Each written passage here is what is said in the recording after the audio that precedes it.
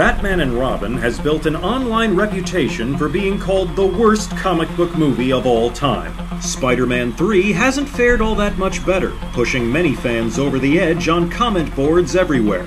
Is it time to kick some ice? Or dig on this? Your movie had emo Peter Parker dancing and crying during awkward, crowded, rushed storytelling with amnesia subplots, too many villains, and a cheesy tone that necessitated an immediate reboot. And your movie was Batman and Robin.